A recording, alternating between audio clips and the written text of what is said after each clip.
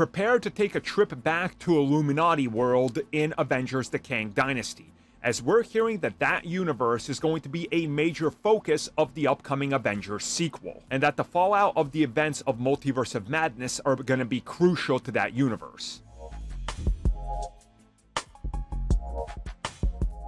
In case you forgot what happens in Multiverse of Madness, Earth 838 is, well, it's lacking its most powerful heroes as the Scarlet Witch killed them all. Yup, Wanda just unleashed hell on all of them, so yeah, what's up with them? Well, according to reports, expect to see Kang in that multiverse, being one of the Kangs we saw at the end of Quantumania, going there and essentially dealing with the whole incursion that's about to happen.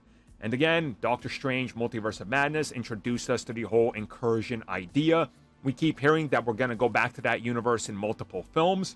It would honestly make sense if the Kang Dynasty does have a pit stop there and we see what's going on there, as they literally were working on capturing people that are maybe going to cause incursion events or problems for timelines. Also, it gives them plenty more reasons to explore the whole Orwellian control system and everything, which could be really genius if you really think about it, because who could possibly put that plan into motion? Hey, what if it's Kang?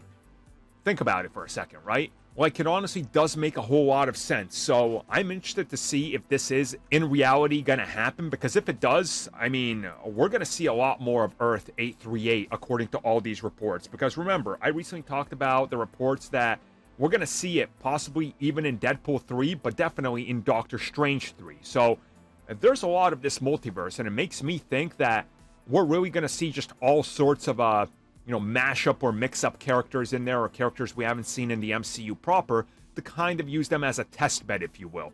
Kind of like how they brought Ensign Mount in to play Black Bolt, and then due to the interest and fanfare, they were like, we should go back to conversations with this guy, maybe bring him back. Like, there's got to be something to that, to using that universe, and I think this would be honestly kind of perfect.